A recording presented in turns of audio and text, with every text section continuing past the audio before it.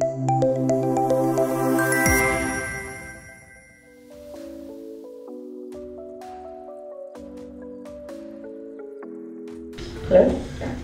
Very good afternoon and a very warm welcome to all of you at the roundtable discussion.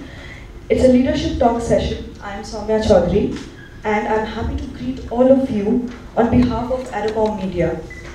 Adacom Media Group is hosting its biggest new normal education leadership summit today in Ahmedabad. We had a wonderful inauguration session at the above and I hope you all have enjoyed our summit till now. Now we'll have a roundtable discussion over here where we have invited all our respected educators from universities and institutes from Gujarat. We are very thankful that you have accepted our invites and agreed to be a part of this summit. Thank you so much. The topic for the discussion will be transforming teaching and learning with unleashed potential of tech-enabled solution. And this session will be moderated by Dr. Prem Maheshwari, Director, South Asia D2L Corporation. Sir, handing over the mic to you. Please take the discussion forward. Thank you, Soumya. Very good afternoon to all of you, and thanks for attending this roundtable, summit. And I'm so pleased. This is our first foray into Gujarat, and having full house, not even one absentee, is fantastic. And I think your views for one of the most advanced state in the technology area, I think that will be fantastic to listen to all of you on this topic. So just to give a brief introduction about D2L, I am taking care of South Asia business for D2L, formerly called as Desire to Learn. We are a Canada headquartered company in the area of learning management systems and learning management platforms, which are SaaS-based and cloud-based LMSs. We are global leaders. We have presence all across the continents. In India, we are now 4 years old in India with 70 plus clients, including the entire Manipal group, SRM, Jyoti, Laksha, there's a whole laundry list of institutions who have adopted this learning management platform, essentially and ideally to ensure technology-enabled education. Now, the idea of today's discussion, as Soumya mentioned, is transforming teaching and learning with unleashing the potential for tech-enabled solution. Now, post-COVID, we all are pushed into adopting technology solutions. During COVID, we were made to actually do teaching and learning, change the pedagogy and start teaching and learning completely using digital solutions. Even till today, we find that majority of institutions have not either fully understood the advanced technologies or think that using Zoom and maybe Microsoft or Google Classrooms is learning management systems, which is not. And there are a lot of challenges because these students who were perhaps born in the early 20s or 2000s, they are all born amidst technology. They are much smarter than all of us. They know how to use technology, they love video games, they love mobile-based apps and games. Technology is all around them. And therefore, for us as educators, as people at the helm of the affairs at most of the institutions, managing the institutions as also faculties, as also students, it is a major challenge for us to match their pace and velocity. Which means that not besides them being tech-enabled, ourselves have to be tech-enabled. Our faculties needs to be fully equipped with the latest technology which is in vogue. Because to make them understand what we are teaching, it's important and critical for us that we also understand what is technology-enabled education, how pedagogies are changing around us and around the world, because it's a small world now.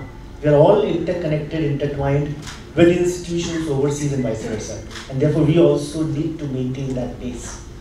So there are certain challenges that I found out, which I'll enumerate.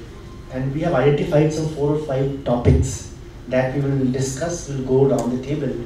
And you would like to pick any of the topic that you feel, in your view and at your institution, you feel that this is one of the most important challenges, or maybe an advantage that in your experience could be shared with the rest of leaders here, so that we can benefit from each other and understand how you in your own capability and capacity in your respective institutions are actually facilitating this adoption of new age technology.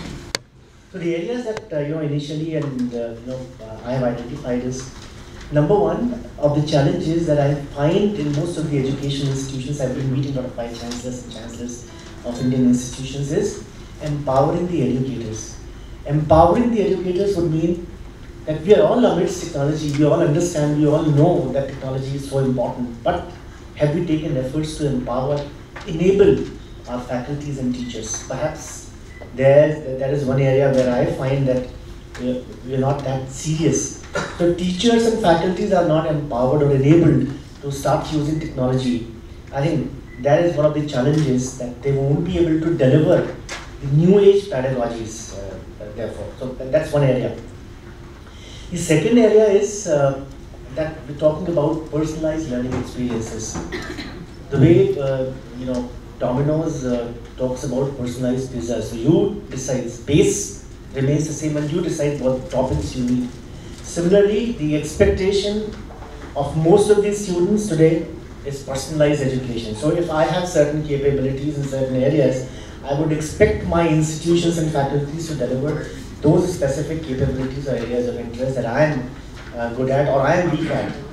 So today, technology-enabled education is more become personalized education, which means that you could actually identify personalized tracks and then use technology to impart those personalized tracks. The other area is access to information. So we have broken geographical barriers. So if you feel that in certain areas or certain subjects or certain domains, we have more or better international capabilities or international faculties or subject matter experts who could be intertwined into delivery of our education modules. I think technology is vehemently used by most of the institutions to break those barriers and also provide the expertise of our own teachers and faculties to international students. So I think that is one area where we are growing very fast and also accepting the subject matter expertise of international faculties. The third area is, of course, how do we create interactive and engaging content? Today, I think all of you will agree that these students' attention span has reduced considerably vis-a-vis when we all used to be in the classrooms. And that is main reason that we now need to work on creating very much engaging and interactive content, so that we're able to actually grab that attention span of those students who are learning with us. And how do we then create interactive and engaging content using technology? And one of the areas that we as Learning Management Platform has worked on is to ensure that we have immense amount of gamification in the process of delivering education. So students, today they love games to be played on mobile phones and internet, and they love to cross one level, go to the other, and go to the other level. So what we have done is we have linked crossing each level with some awards and award tools. So if you cross certain level of education, you go to the next level, you get awarded some e-certificates or e-tools, and then you go to the next level. So if I've cleared the basic level of a particular module or a subject, I'm motivated to go to the other level and do more complex study of that subject or topic and get awarded. The benefit is that when student community talks to each other, somebody would say that, oh, I've crossed level 3 in a particular subject or a particular area. What about you? Which level are you at? That creates a competitive spirit amongst these students and motivates them to go to the next level and be part of gamification too. That's one area where I find that we need to create more interactive and engaging content within our institutions. The next area is data-driven decision making. So I think all the leaders, we constantly need to take data-driven decisions today, because data is now available, and digitized data help you not only to actually see how each and every student is moving in their own courses, and also part of new education policy NEP 2020 desires that we actually impart competency-based education, where we are able to identify competency attainment of each and every student within a group. So when they started, they were at 0 or 5 level of competency, and when they pass out, they are able to attain 80% or 85% of that post competency. We're talking about outcome-based education. how do we ensure that we use the data available to us and using technological tools and AI-based and ML-based tools, we are able to identify not only at-risk students, which means that additional amount of content needs to be delivered to them, also understand who are good students or mediocre students and what strategies as educators we need to adopt to cater to the requirements of each and every strata of students. That's another area we're talking about. We're also talking about remote and hybrid learning. So today, I'll give you an example of one of our clients, which is an engineering college down south called VIT. What they're doing is that they have converted 40% of their regular routine engineering course into an online version. Now students are given access to online learning management system and they can do that 40% of standard static content themselves in a 1 year time. Which means all the recorded lectures and every content about that 40% routine subjects is available online and they can do at their own pace, even give examinations online and clear those modules. So that when they come to the classrooms, it is more to study the application of that ready-made content which is available online to them, and people discuss, the teachers and faculties discuss project cases, questions and quizzes in the classroom rather than discussing the static content that is already made available to the students. All such kind of hybrid learning models are now developed in most of the institutions. So we need to talk about that also. Another important feature is accessibility and inclusivity, which means that today we are catering to all sorts of abled students. We also have a lot of students who are visually impaired or they have some different kinds of capabilities, or especially able children. Are we able to provide our pedagogies and education to such kind of students? Yes or no? And we can now today use immense amount of artificial intelligence led tools to impart educations to differently abled children. That is also one of the areas which government is also focusing on. Also, as we as educators also need to consider that. So the idea is to discuss the present and future of education, keeping in view all these challenges and make them as our assets to ensure that we're able to deliver right kind of education. So what I've done is that in the WhatsApp group, I had talked about 5 areas, and what we will do is we'll go around the table, and you could choose any one of those areas. We have around 1 hour 45 minutes with us, post which we will have lunch outside, and then we go to the main hall. So I think the idea is pick any one of those 5 areas about what I discussed just now. And you may have had some good experience about technology, or maybe a challenge that you faced. Let's discuss, let's pick your specific experience so that all of us can benefit through your experience. That's the whole idea of this roundtable. So shall we start? Maybe we can start with you, sir.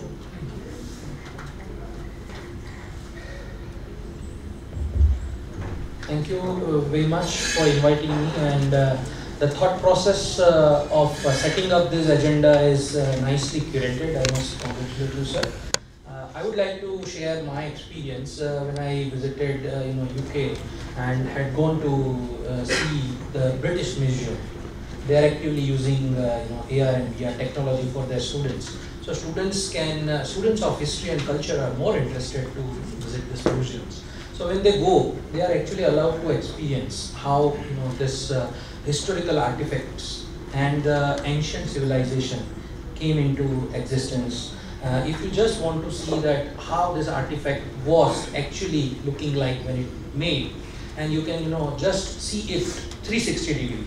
So that's how they are all advanced, and I am sure that in India we are yet to achieve it, and that's where I feel technology can make a huge difference. I am working with our group of students to encourage them to make AR and VR application for a tour of the university. So when somebody comes in the university, they just need to download the app, and they can actually go through the university departments or the laboratories or whatever, and it will work for prospective students and the parents probably.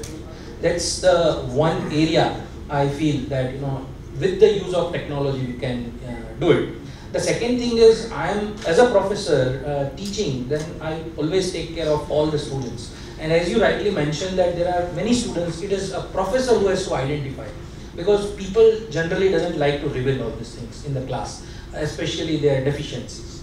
So I am using Microsoft Learning Shoot, which has really great features, to address all these challenges. So text to speech, then text preferences. So if somebody has a dyslexia, it creates a very good content which is only visible and removes the stress of the other things on the screen. And it also allows you to go through the different features where ADHD students, that is anxiety disorder and the hyper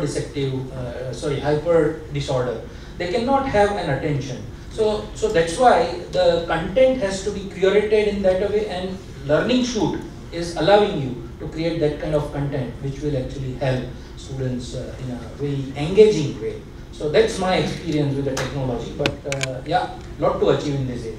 Thank you. Thank you so much, and you're right. I think I was just talking about customized, education, just like pizza.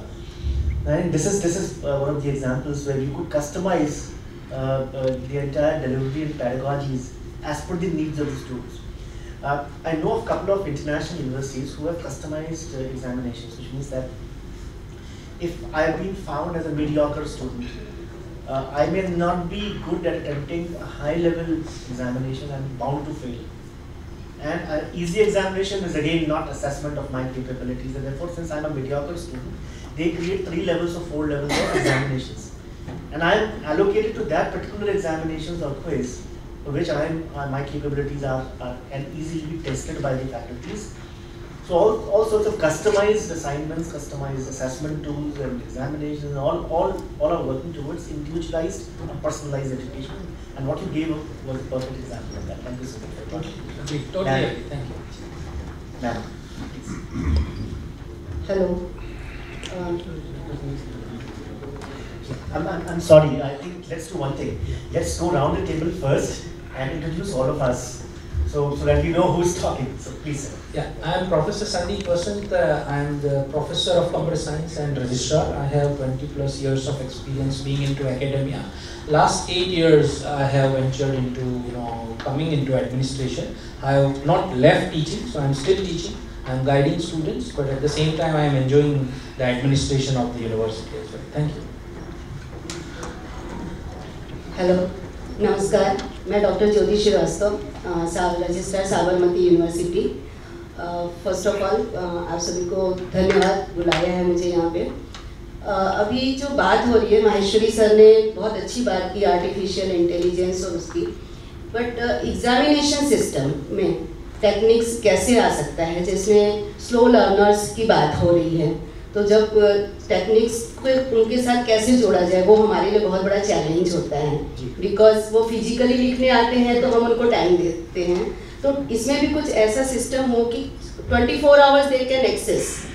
तो educational institute के साथ अगर direct आकर ये training दिया जाए इसके बारे में, तो हम लोग ज़्यादा अच्छे से, मतलब सहूलियत के साथ और भी एडमिशन्स भी हमको मिलते हैं, बिकॉज स्लो लर्नर्स को यूनिवर्सिटीज़ मना कर देती हैं normally.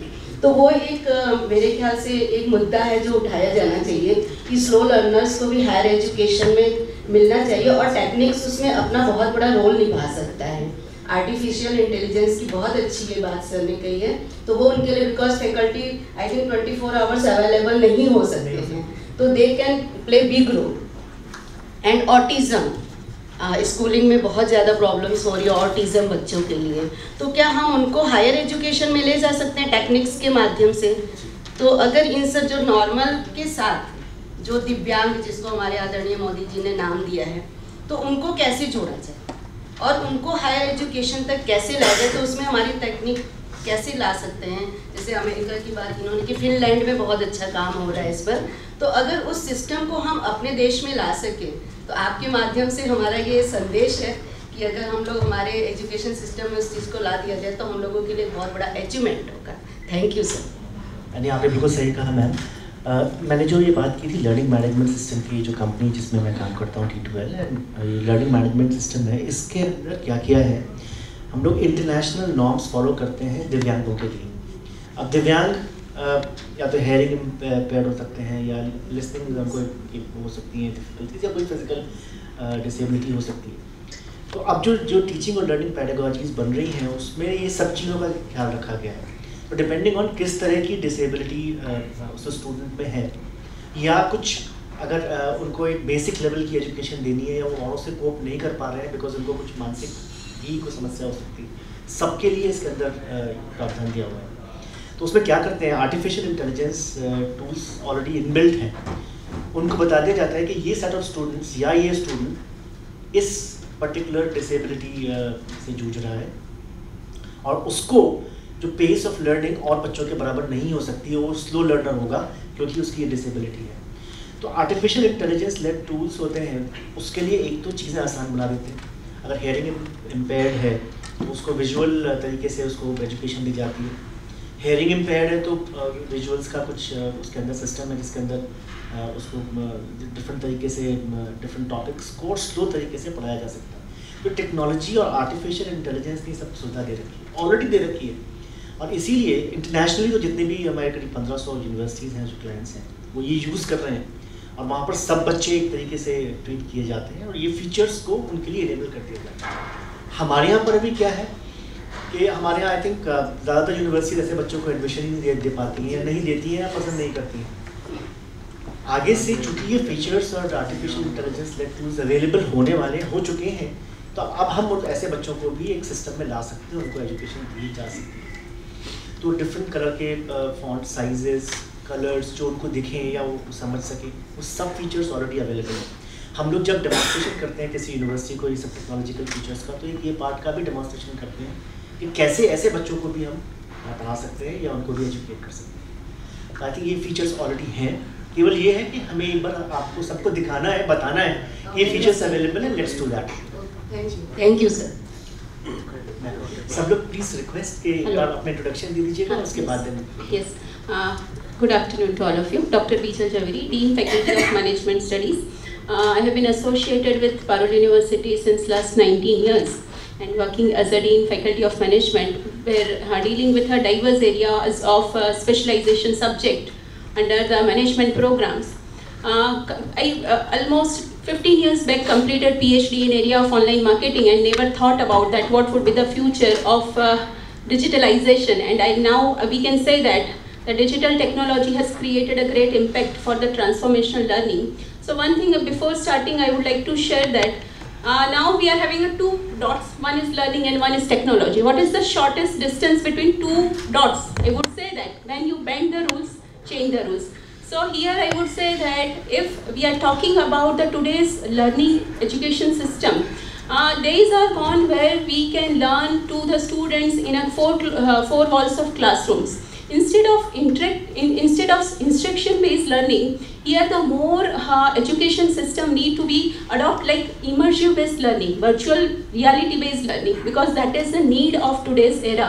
We cannot just instruct the students that you have to do like this, but here the role of teacher is not just only teacher, but he or she is a coach for the entire group of students, and where we provide the personalized learning system to the students that will give a more beneficials to the learning system. The second thing, if we are talking about the learning environment, instead of creating learning environment, we can create the learning achievement environment. And as sir initially discussed about the so many gamification technique, at gamification technique where you can encourage students for the rewards and badge and appreciation system, that will give much more customers learning in a more pleasant way. Here the how you make your customer, that is our students, learning engagement should be pleasant. If it is not pleasant, because we see that 24/7 they are the netizen users, from small box to the big box. They are having impatient nature, and that is the reason that so many technological usage has been created, like checkbox, mentoring system, mobile mentoring system, that is required for today's generation, because they cannot wait for a half minute. If we don't reply to them, they are having a impatient nature. So how we can resolve out that queries, and I have seen that so many mobile mentoring system can play an important role, where we are talking about that slow paced learners, those who are the very active learners. We should as a teachers, we need to identify that which type of programs are required to deliver them. And the last point that I would like to discuss over here about the most important thing, that is communities. When we talk about the communities and we live in the digital era, so virtual communities plays a very important role, that how you share, connect, share the experience of knowledge system and provide the best learning to the students. So these are the three areas where we can say that learning, share and change the entire educational system. That is the most important thing. The last point I would like to discuss over here about that tech-based solution. As here also we teach UG students or PG students. When students enter in any education, in any professional industry, I think few of the example, like I would say that this Word by Parker or Titan Plus or that Toyota, they provided the customized solution to the customers. So we need to teach our students that when they enter into such digital era,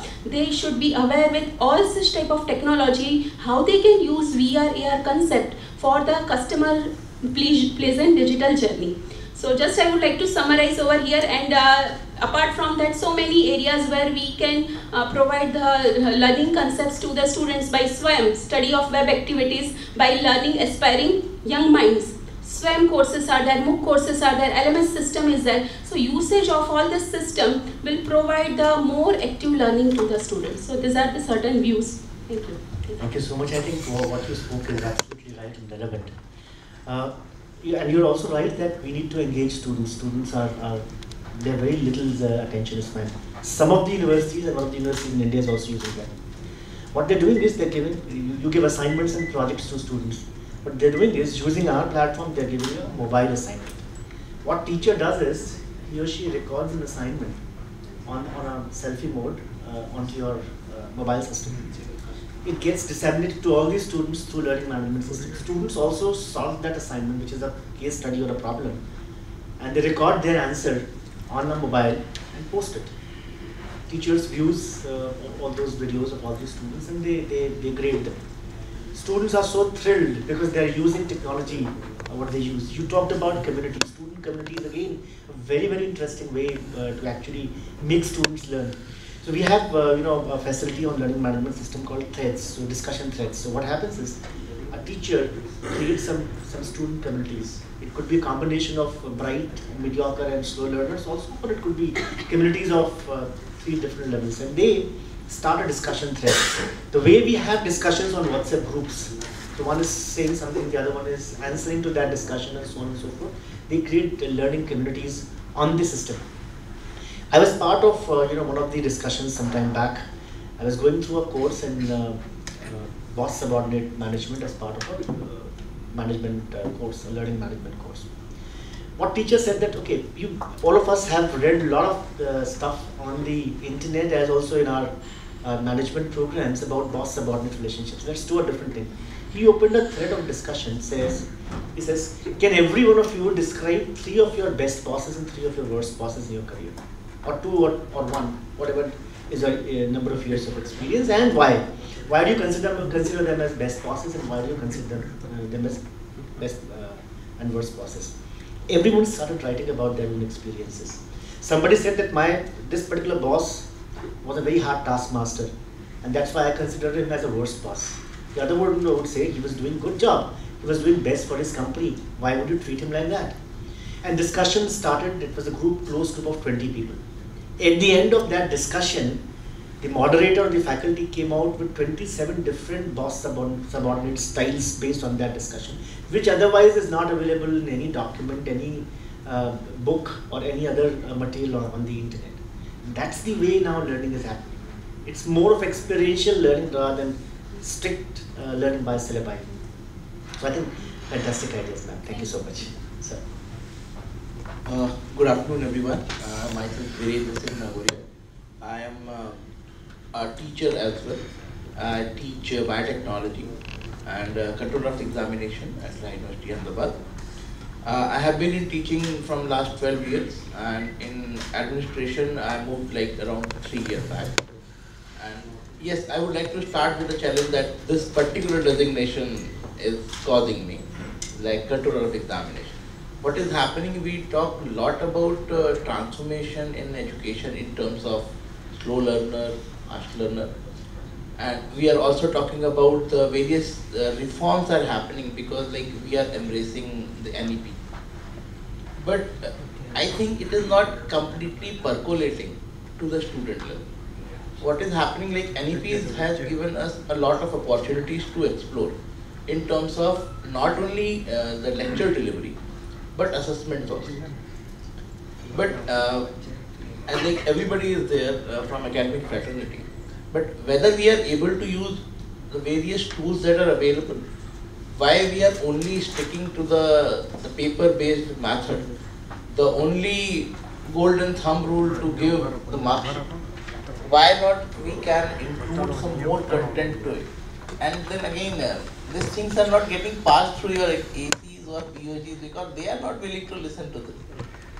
Sometimes private players tend to do this, then again, you have certain agencies which then question your intention, like you are doing it, but why you are doing it, other players are not doing this. So that is, I think, one of the area where we need to take collectively as an university, we need to think about like how we can transform the examination. Like maybe some students who are very good learner, we categorize students in terms of fast learner, slow learner. But then again, we restrict them an opportunity. We just fix them like with before completion of this semester, you cannot move to the next semester, or you will not get an opportunity to even read those content. Right. So there's something needs to be done so that they can be made well aware of what lies next in terms of content. Again, like you started with one of the very key agenda, which is very close to me, is like empowering educators. And I believe before empowering educator comes one more point, that is embracing changes, whether our educators are ready to accept it. What happens sometimes, you find if you are having a 10-member team, 2 are quite eager to implement anything. Anything new comes, they are like, this is new, this must be done. But again, you will find some people like who are not ready to even listen to those ideas. So how we are going to address that? Because we are not targeting anywhere, or we are not categorizing anywhere the educators in terms of slow or fast. We only say students are slow and fast, but what about educators? Whether educators have gained any skills in last 5 years or not? Because things have changed. The time when I graduated, I completed my graduation, it was 2009, I completed my PG 2012. And but what skills, what subjects and what level I have studied is not currently available. Like it has gone like anything. If you see the publication detail or patent detail of India and compare it before 3 or pre-COVID and post-COVID, you will find the change is very high. But whether our educators are now accepting. So I think one of the key areas that I feel like is a challenge that our educators need to fulfill first, so that they can be a role model to students. And second challenge that I really feel is a technical or content divide, which is present. We cannot shy away from here. We all see students coming from different backgrounds. But the people, the students who are coming from very rural area, they find it challenging to even operate a computer or any system. And then we put them in a direct competition with everybody, and then they try to avoid the contact, avoid the studies, and that's where I think we lose the connect with them. So a technical divide is happening, and we think that this should be taken into consideration. We might have to talk about like integration of schools, where universities or colleges can have some session with the schools for only this upliftment of technical divide, not about branding or anything, but a genuine, honest leadership to look after the education across India. So that's, I think, I want to convey from this session. I think very relevant inputs, and change management, you're right, is very, very important in any institution. I still remember when we were using Nokia phones, push button, move to the feather touch. I myself took at least a year to get into that model. Now, change management, as you rightly said, is important, and that too at faculty level. And you're right that when it's a group of faculties, there are 2 or 3 who are very enthusiastic about adapting that change, but there are also people to pull them down. So change management, I absolutely agree that since we have to match the pace of students who are learners, we have to also ensure that faculties are adequately enabled in technological tools management. So what we do normally is when we go to an education institution who adopts a learning management system, we provide them an innumerable, limitless number of trainings to adapt and use technology, and to ensure that they feel that by using technology they are able to save a lot of time which otherwise was wasted in routine, mundane administrative tasks. So preparing a grade, they used to actually fill those Excel sheets, writing names and putting their grades. Now this is automated. Creating the content is automated. Taking the examination is automated. When they realize that this is going to make their life easy rather than difficult, they adapt. It takes a while. I agree with that. I think that's. I would like to just add one of the examples that I, along with my class, we took together a SWAYAM course so that I can make them familiar and let them understand that education is not limited. One of the key areas where we tend to talk about, like our POs are also defined on that, lifelong learning. Right?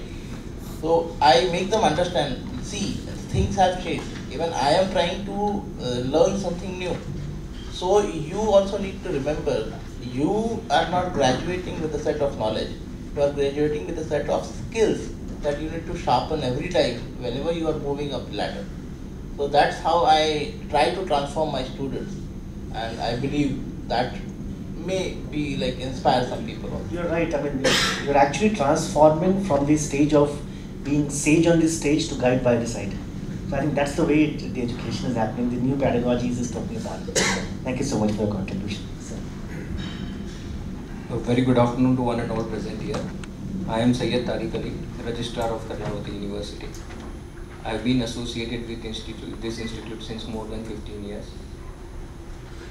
Today, when we talk about tech-enabled solutions for transforming, learning and education, 2 important benefits that we can, get out of it, which I feel is one of them is personalized learning. Wherein you can, with AI, ML algorithms, you can identify what kind of intervention the student is required, and universities across the world are doing it also. If I give you an example of Georgia University, what they do is they created a learning analytics software, wherein what they do is basically they do analysis of learning management system, academic record, demographics of the student, based on which they try to identify the risk associated with the student of being dropout or academically challenged. And the algorithm itself suggests, intervention, actions, whether to give counseling, what to do, and all those things. So this is one such stage that, which we can achieve through this AI, ML algorithms and everything. Second is immersion learning. That's rightly quoted about gamification. You can also go for AR, VR. Latest, we know that Apple has come with something called Apple Vision Pro, where you can wear a headset and the world is at your fingertips. So AR, VR. So this way we can make your study, student engagement, immersion. But what actually possesses a challenge is basically which technology to adopt, whether it will align with your pedagogy or not. Because when you decide upon going on with AI, ML, but whether I as an institute will be able to implement or not. So that is what poses a main challenge. And here what it comes to, according to me, comes the role of a partnership between the solution provider and the institute, where both of us can work together and come to a customized solution, because every university will have different kind of needs. When we talk about content creation and different kinds of technology adoption, so if we post a lecture online, it cannot be the same lecture that you are teaching in the classroom. A student will spend 1 hour going through Instagram reels but not watch the same lecture that you are giving. You have to be creative when you create that lectures and post it online. So all those things have to be considered. So what I intend to say is basically we have to align with best practices, pedagogy, whatever technology we adopt, it has to align with our university, our whatever kind of pedagogy we prefer. Say for example, we were never into this engineering at our university. We have never introduced engineering. Why we introduced? We wanted to create a synergy between a design institute that we have and BTechs, because they are skill based. Entire my design institute is skill based. 75% is learning by doing and hardly 25% is theory. But then they lack this technical knowledge which comes with robotics and all those things. So we try to make our campus integrated. We have created a tagline that we want to create an integrated campus. So whenever we launch a new program or anything, so we try to see the synergies between all other programs, how it will help the other program. It's not out of the blue we start a program. We try to create synergies with that. So that is what. And lastly, I would like to say that this technology adoption should be sustainable. Whatever technology we decide to adopt and we want to go, we should have that infrastructure available with us. We should have that inclination to go with that.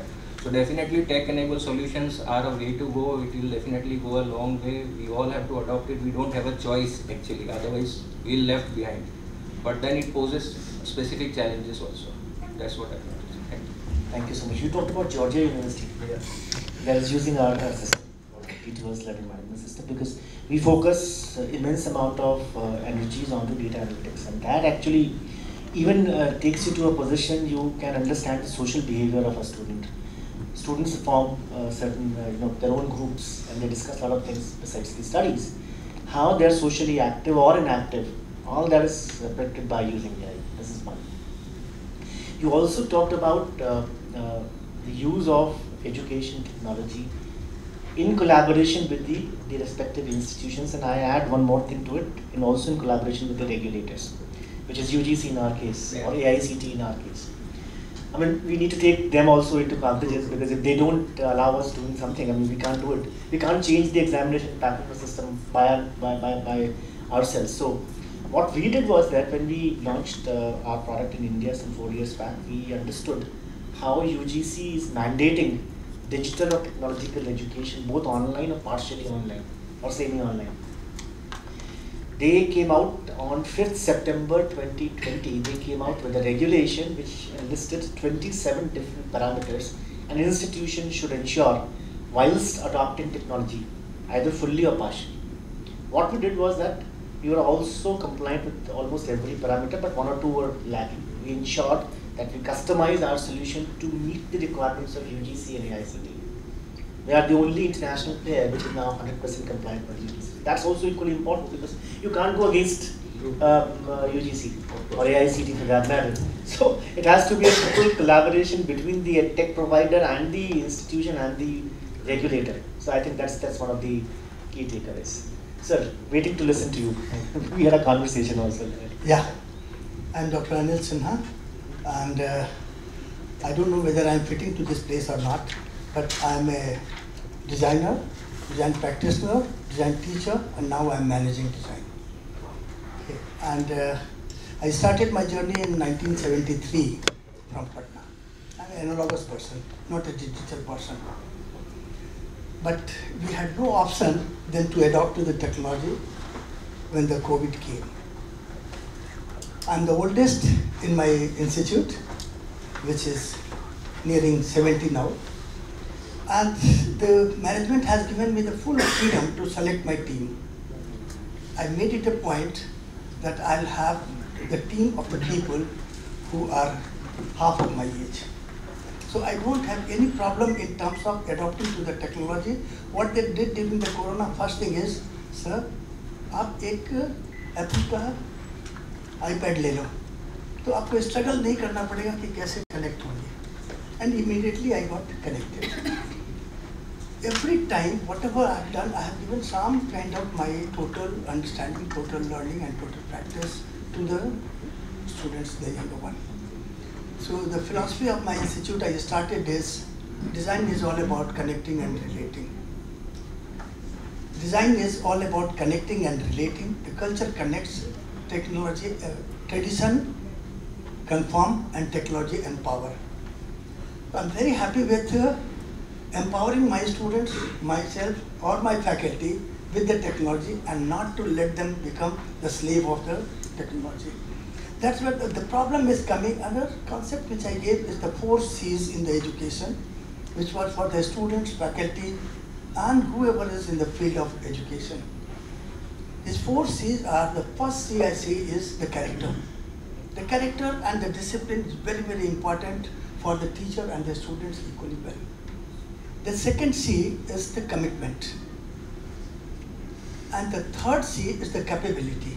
Why third number, the capability, is if you are lagging somewhere, maybe somebody will come and pour that input in you and you will get the thing. And the last C is the confidence.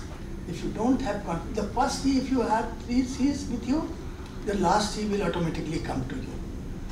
Other thing which I practice in my institute is, I don't give assignment through online. I give assignment in person. Whenever I am taking class, I call all the students, 250 students in my LP theatre with the mic and everything. I give lecture. But my co-faculties who are there, they are allowed to record it. Even if I have allowed my students to record my lecture, record my feedback, record the session which I am having. What I am actually getting trouble is that I am a design person, so design happens with the memory. And with the technology, what happens is they look for the solution directly into the technological side. They don't go through the memory lane so that they can be their own. I am actually struggling that how to maintain the quality of education, the content of education, thinking of the students, all that kind of things are coming in a big way. So what I do is, first assignment whenever I give them, write a story about yourself and try to visualize it. So they have to get connected with them. If we will not get connected with ourselves, we will not be able to make India as India. And that is why if you are all on the LinkedIn and if you see, I have given the Indian way of thinking. We have a very definite, different way of thinking, which we are missing somewhere. So I'll put here as what I practice here in my institute is the team teaching. If the 250 students are there and one faculty can handle 40 students very easily, beyond that, again, it will be a problem. So I go with a 6 faculty team and I give my lecture, I give my assignment, and my faculty team takes it forward.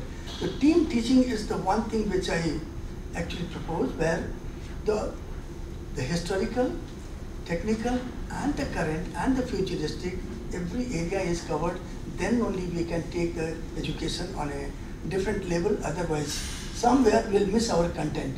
If the content is missed, then nothing can actually fulfill that. That's where my submission is. When the time will come again, I'll speak. Thank you so much, and I think you're right. Content, I think we have to be very, very careful. Today, too much of content is available thanks to ChatGPT. And content from all across the globe is available. But when we talk about our indigenous own content, I think we lack. And I'm very happy that the Modi government has initiated a concept of IKS, that I'm sure you must be aware, called Indian Knowledge System.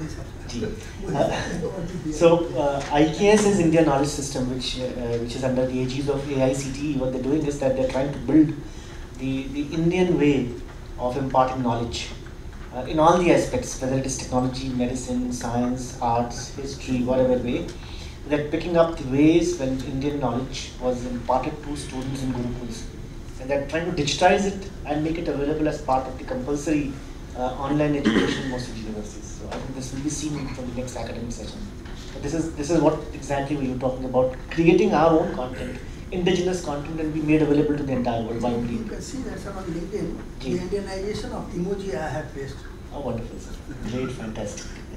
That's very good. So I'll not speak now because many of them are still pending, but I would like later on to share my experience about using mobiles in the class.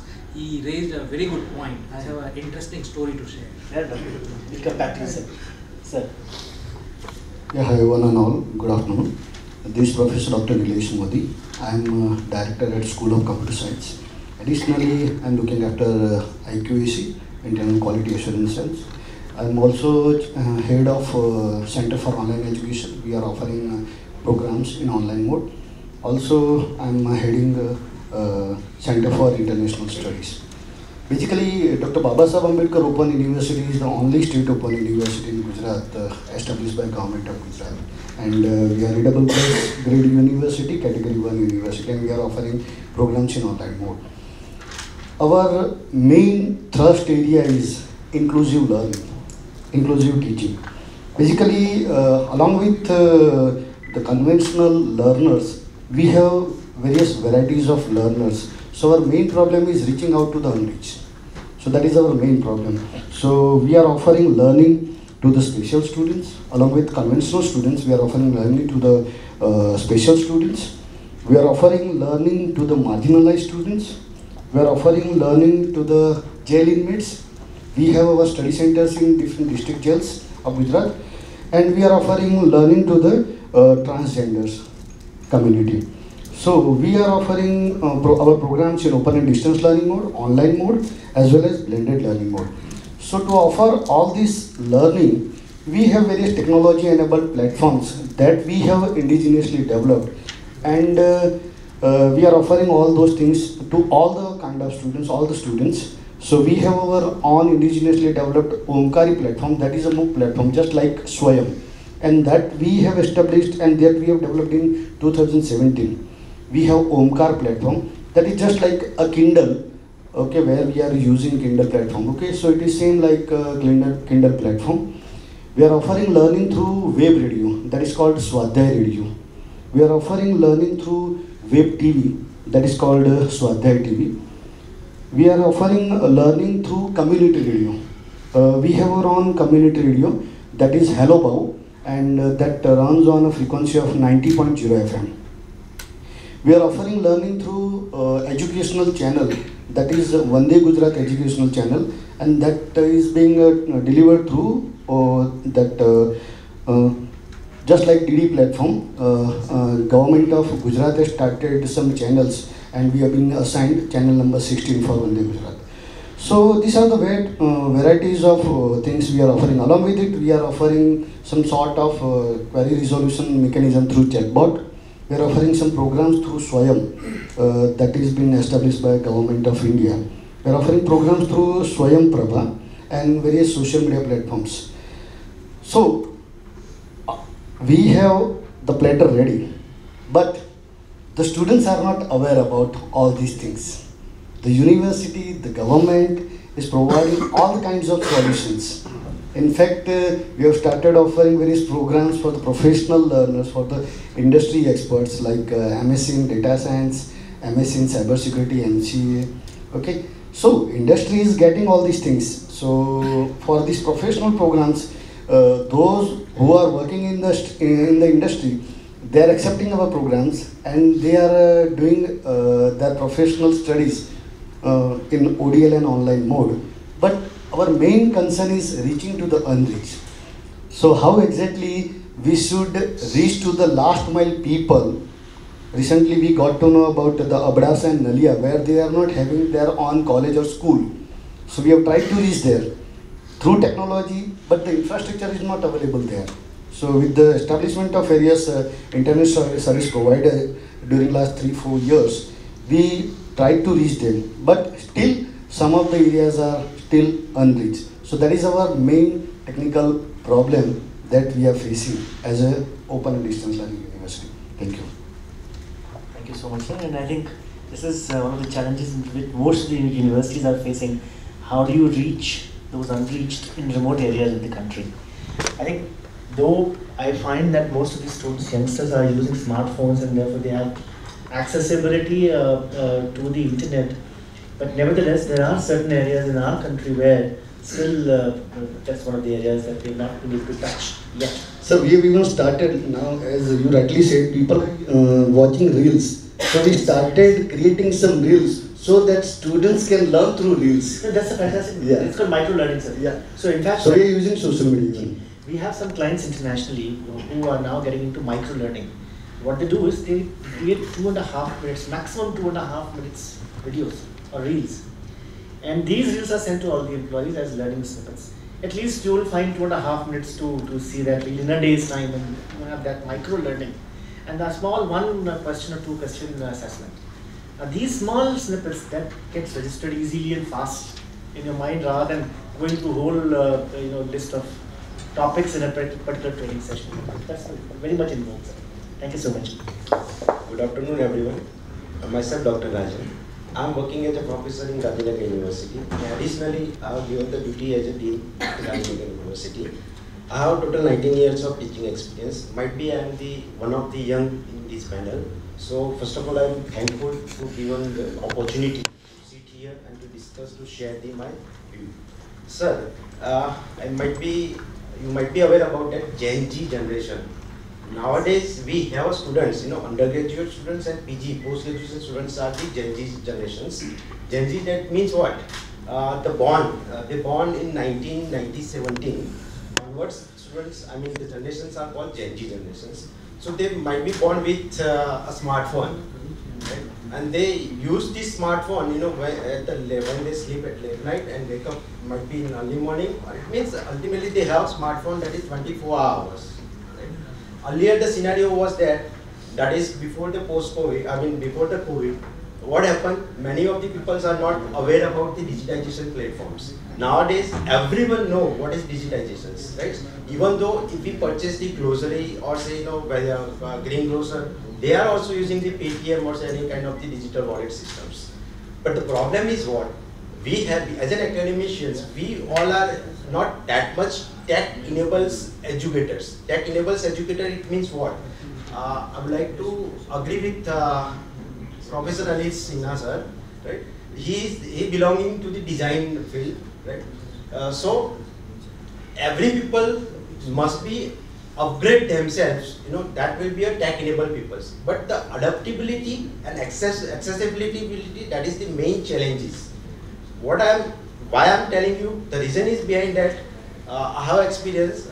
My elders, guru or teacher, they might be retired person. So I talked with him, discussed with him, but he said, no, I'm not feel comfortable. Just only I want to use Google, mobile phone and Google, that's fine. So the main gap that is between the empowering the teachers and Gen Z generations, the students, that is the main gap. So to fulfill this gap, we need a tech-enabled technologies. Right?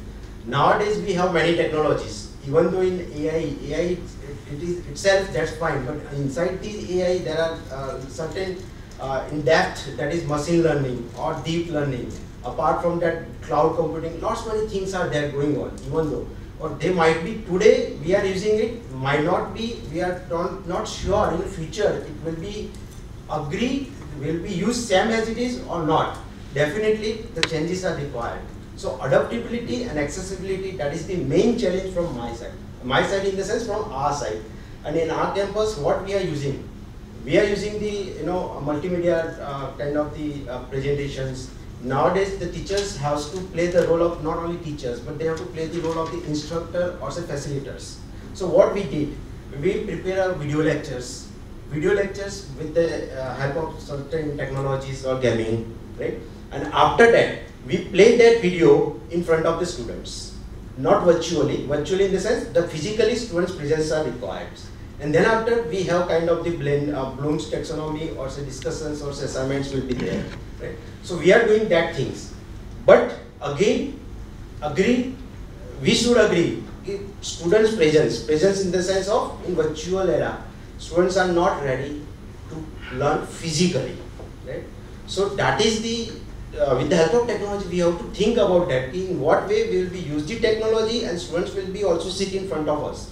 Though we have some AR or say advancement of the AR or VR. So that is the one point from my side. Right? So thank you, sir. Thank you so much, Rajanji. Dr. Bala. A very good afternoon to all the dignitaries present here. Myself, Dr. Balaganapathy. I am working as a professor and principal in Ashok and Rita Institute of Physiotherapy. This is a constant of Charotar University of Science and Technology. I've been working in the university since the inception in 2009 as a university, and in my institution since almost 15 years I'm completing it in the field of physiotherapy. As far as the technical teaching learning process in the technical how it is getting enabled. First of all, the education which has started from the ancient times and then till now, a lot of transformation has happened. Starting from writing in the sand. Even if you go to the beach today also you just write in the sand and see that the water comes and then takes the name or not. Starting from there, with the writing in the wood kind of things, and then transforming in the chalkboards, and then with the OHP sheets, and then PowerPoints. So a lot of transformation has happened. Though that there is a lot of transformation has happened, it is all for the students.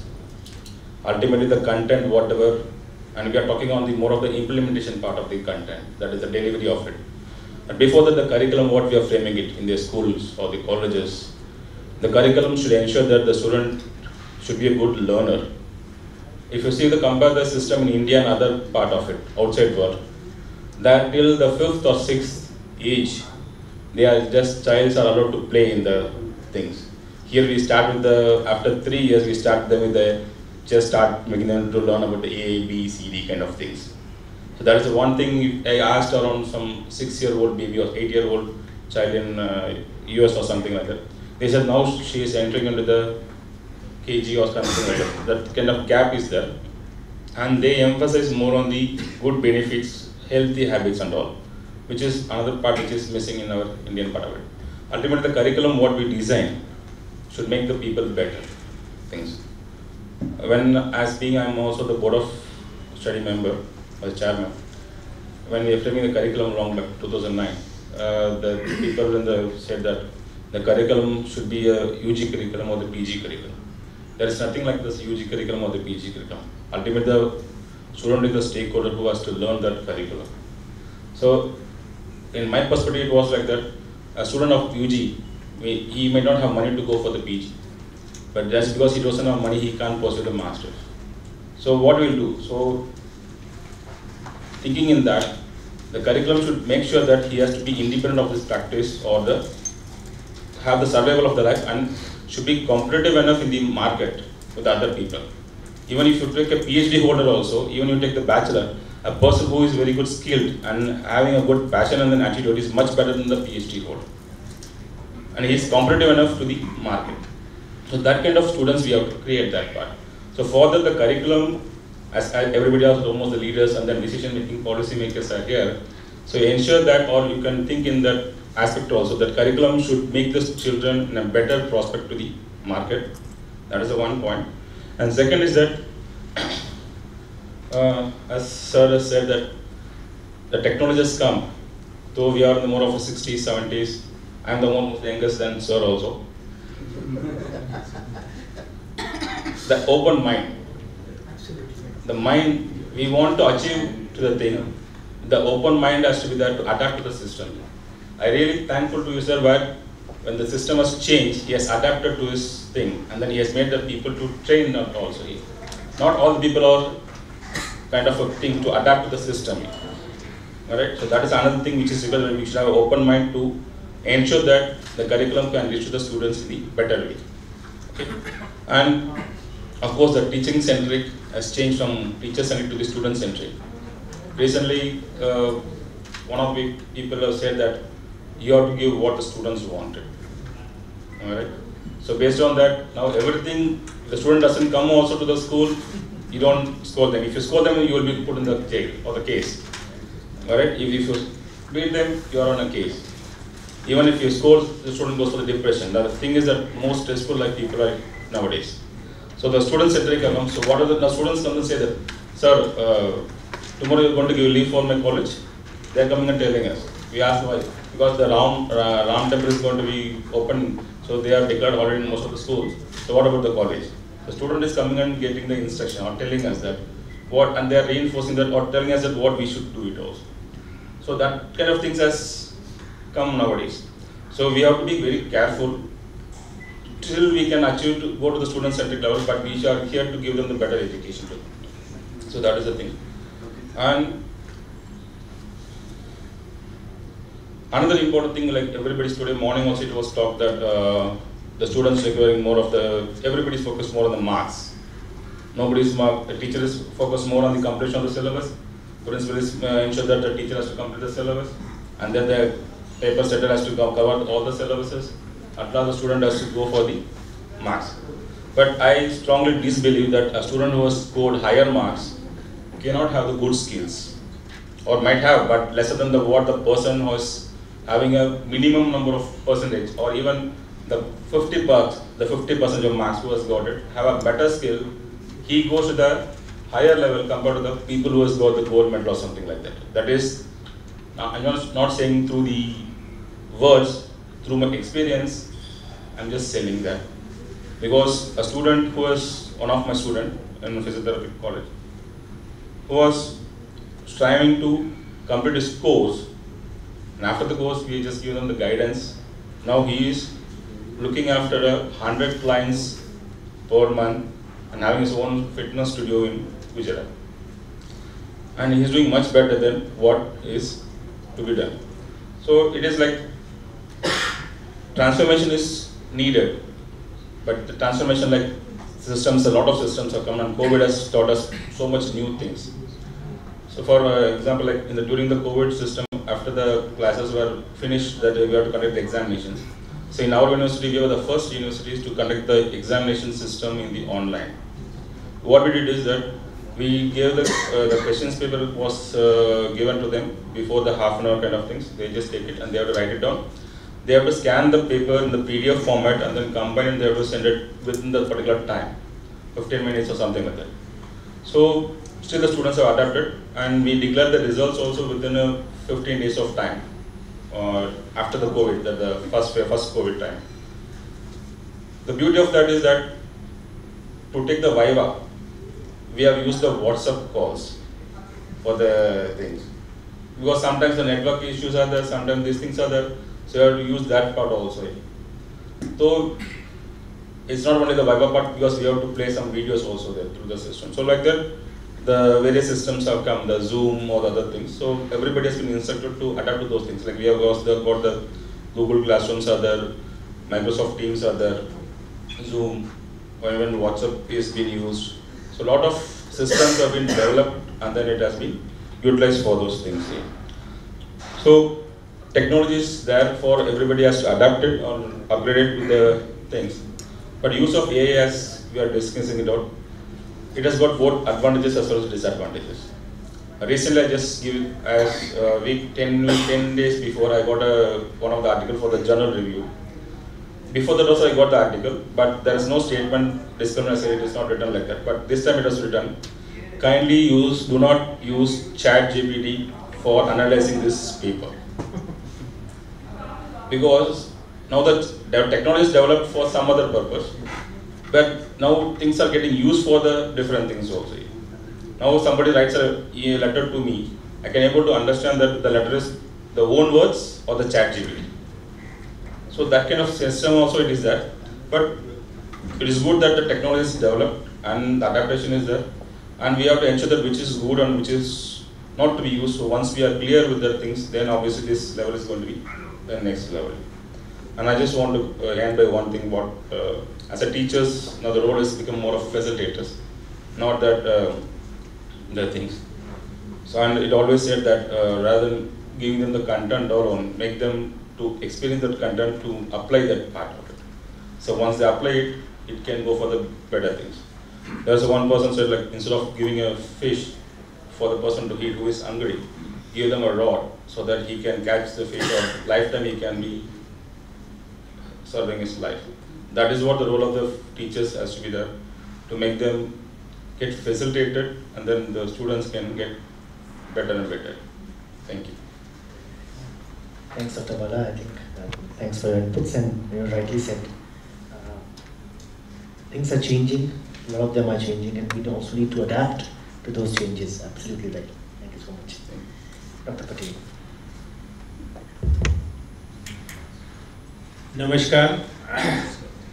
So we are here on roundtable discussion on a topic of transforming teaching, learning, rather with the new technology, in short, digitalization of our education, where some of the topics, subtopics are also mentioned: pedagogy, internationalization, personalized expansion, data driven. I, Dr. Patel, presently the advisor of Silver Oak University since few months. Prior to that, I was with Parul University as Vice Chancellor and advisor. Prior to that, I was with the Gujarat University as Vice Chancellor. Prior to that, I was Principal LD and Vice Chancellor of Gujarat Technological University, with Member Secretary of Admission Committee, Government of Gujarat.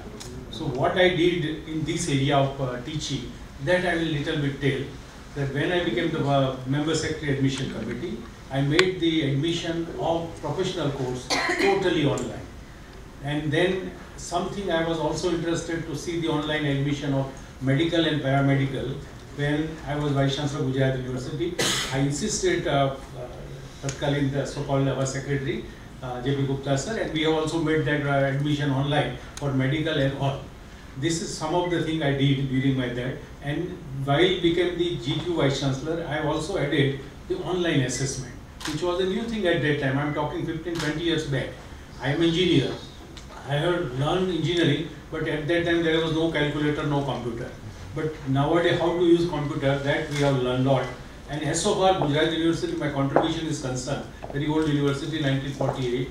Whatever the documents since 1948, all documents, I put it on the web so that it became easy for anyone to ask the old rather information through the university. Otherwise, it was time consuming, may take some of the month and so. In morning, we are hearing Mr. Mehta, who was project director of school education department, and they have showed a very good picture that a lot of things they have already adopted. And as so far he told about the budget, 55,000 crore, which is the almost budget of remaining 12 department of the government. Somehow there is a lot of criticism. In morning also we have seen that. He shown that there is dropout ratio is 2.5%. Again that IAS officer, Mr. Sutaria, said that maximum illiterate are in Gujarat, that is 30%. No doubt he was talking of India, but he said that the dropout ratio is not, this is not correct, it is about 30% and so. So my point here to say that whatever the good thing, we should appreciate, when we should not criticize. I was asked yesterday, day before yesterday in the Gujarat TV, where there is a discussion on why the teachers are not appointed by the government. Then I was giving the answer that it is not only the duty of government to do that thing. Budget is there, but there are some technical inches by which government or officers are unable to get it done. And then he said that, anchor said that, what is the solution? Then I said that if we can generate thousands of crore rupees for a built a temple, why we should not create a fund in that villages from where we are coming, and we have grown to that level, to that school, so that we can provide a teacher to them, which will not cost more than what we have given fund to the building the temple and so on. Now, as so far I was in the Parul University, and in the first cycle Parul University got A++, and in which whatever we are discussing over here, everything, I don't say that sky is the limit, but there are a lot of things which is already prevailing there. 2 witnesses are there, they are the part of that, where the hybrid teaching, almost half of the classes are coming and half they are learning from the home. There are all classrooms with interactive panel of 5-10 lakhs in each classroom, and there is a charging point in each classroom. So whatever required nowadays, that Parul University has already adopted. And I am happy that in my tenure we have got the A++, but now I am a retired person, but not tired. Some state that he is of 70, I am of 72. And at Silver Oak University, we have adopted little different things. That is PBL, project-based learning. And as so far OCT, on-job training. Normally our Shantanu sir used to say that, on while you learn. So our students are coming morning in the college for 2-3 hours, and afternoon they are going to industry afternoon. So like that way we are promoting the students so that they can earn, they can learn, at the same time they can place also. Like that, a lot of things can be done if we are keeping our eyes open. Otherwise, we are always criticizing the system is bad, then we cannot do anything. A lot of initiative I was able to do in my tenure, up to the extent student startup innovation policy, which is prepared by me, accepted by the government of Gujarat. Now it is replicated to entire country. And today I have said that I will be the delegate of this not as a speaker, but they insisted that, sir, you have to speak something, and that's why I'm speaking a little bit to thee. Now, regarding the examination, one is control of examination. Someone said that online exam is now became very common.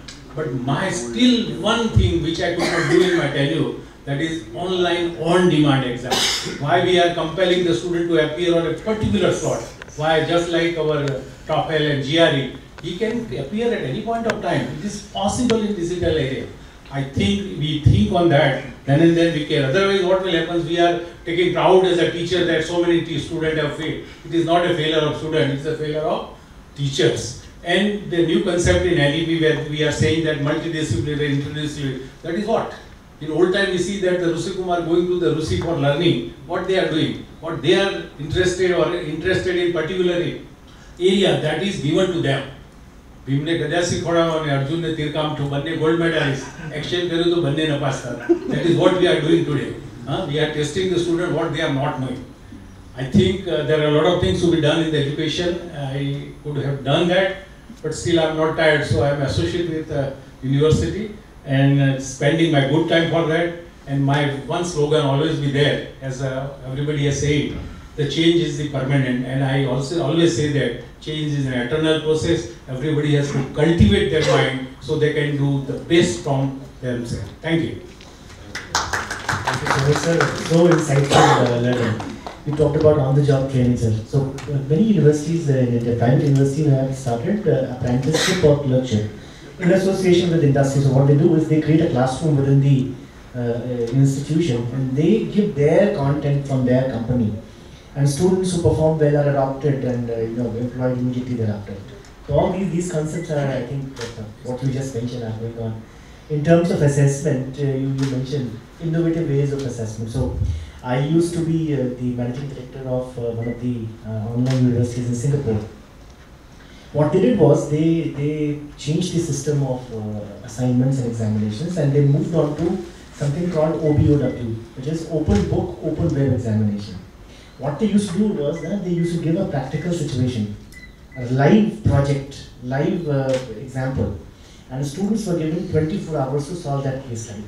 The moment you download your question paper, your 24 hours will commence, and you were allowed to cheat, in the sense that you could discuss that case study with n number of people you know, teachers, professors, colleagues, have access to internet, search, do the research, and then come at the conclusion.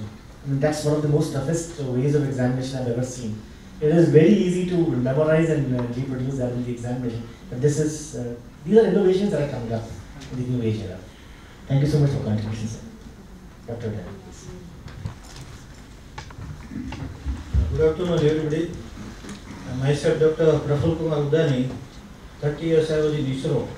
2013 I took voluntary retirement. I had inclination for education, and since last 10 years I am in education.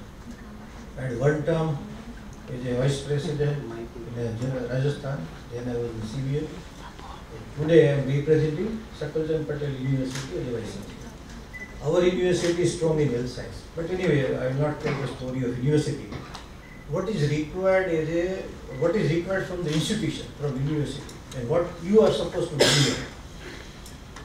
Multidisciplinary education is talked about in education policy. Definitely you require a platform, you require content, you require assessment mechanism, and now new dimension added is assessment also will be, impact also will be part of the game. Now suppose I have to implement multidisciplinary education in my own institute.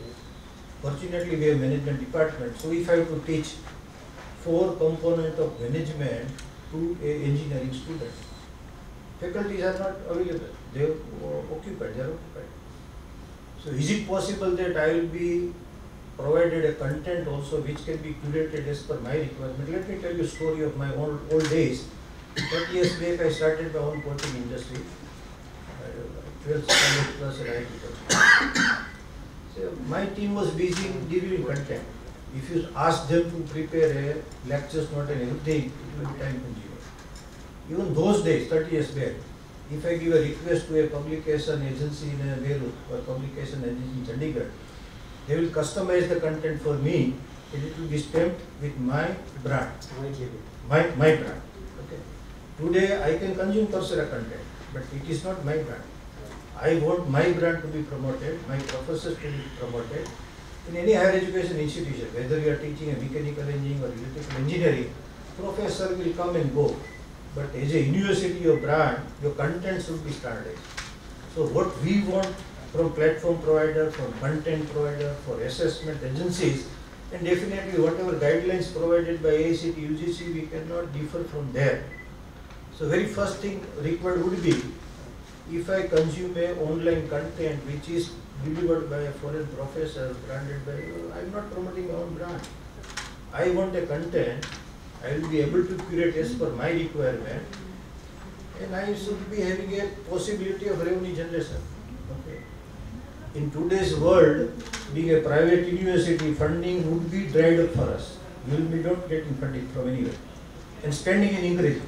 If we take your platform, content from Coursera, assessment from third party, ERP from another party, so our expenditure is increasing, but where is the revenue stream increasing? So my perception, I am hard, my belief is very strong. Unless and until I create a digital content, I cannot have a additional revenue stream. So going to the platform, the fundamental aspect at university is creating another revenue stream using digital content. The way out is right now we are not accredited, we are going for accreditation, definitely we will get A grade or A plus grade in platform also. But regulations can be always possible to be twisted in our favor. Today I am not accredited, UGC will not permit, AICTE will not permit to conduct online education, but as a coaching industry nobody can deny. Okay. And finally, UGC has given very clear mandate, AICTE has given very clear mandate. Minimum 18 to 20 credit minor degree should be planning. Multidisciplinary education is fine, as I said. I firmly believe higher education is not for multidisciplinary education. Higher education is for specific education only. If mechanical engineer is not fit for designing a machine, then only he has to learn certain kind of a marketing trick. Otherwise, higher education by nature is disciplinary education only. So suppose I have to offer certain kind of analytic tool for my medical graduating student or PG or UG. We have a 750 bed hospital, full-fledged medical college. And they are looking with naked eye, X-ray or CT scan or MRI, and their judgment can go wrong also. So if we have our own content, tools available from third party, and if they are improving diagnosis, definitely we will go for it. So few takeaway for content provider, for platform, for assessment provider, ERP, everybody. Minimum package should be 18 to 20 credit. So offering a one additional course has no meaning. It will not lead to any kind of specialization. Employability for an engineering graduate, what was projected last year in a skill report of 2023, engineering graduate has an employability of 50%. Management graduate also has an employability of 50%. If I add 4 courses of management from semester 3 onward, by the time he finishes semester 6, he has specialization in management, either product management, marketing management, financial management, whatever it may be. So multidisciplinary education, in my perception, is something like this, where I don't have faculty. Correct? So I have to use the platform, I have to use the content on the platform, but yes, it should be my own brand. Correct? Okay. Now another point would come at the end of the discussion, at what price point you will deliver. I am charging 1 lakh rupees per annum for engineering program. So one semester would be 50,000. In Indian terms, one semester is almost 25 credit. So one credit is 2,000 rupees. My maths is very clear, finance is very clear. So when I approach Coursera or IBM, they are approaching us, very first question I ask to them, 30 student is my batch size. Can you deliver content for 200 hours to 600 hours at price point of 2,000 rupees per credit? They will learn it. And if today they are not coming to me, tomorrow they have to come. There will be many platforms. So few things are very important for academicians also and for technology provider also. All business has gone to digital platforms. So today or tomorrow, university also has to go to digital platform if options are made clear. Faculty also has to go to the digital platform. If a novice YouTuber is earning lot of money, why professor cannot earn the money? And if professor is earning money on his own, it is better that university should provide the platform. I can have my own channel, content would be available, analytics would be available, but at least you have to curate for 18 to 20 credit. What would be the cost per semester, per student for a platform charges, content charges, assessment charges, and finally, you also need to govern in your system what impact it is making. Okay, and slightly stringent point, if I have to measure course outcome, is cup of tea. Teacher is teaching in classroom, there is a midterm examination, there is a quiz, and through all this process, what is the course outcome of a thermodynamics mechanical engineering or a power generation mechanical engineering is easy to measure. I am not interested. What is the program outcome? Whether any technology platform is a solution.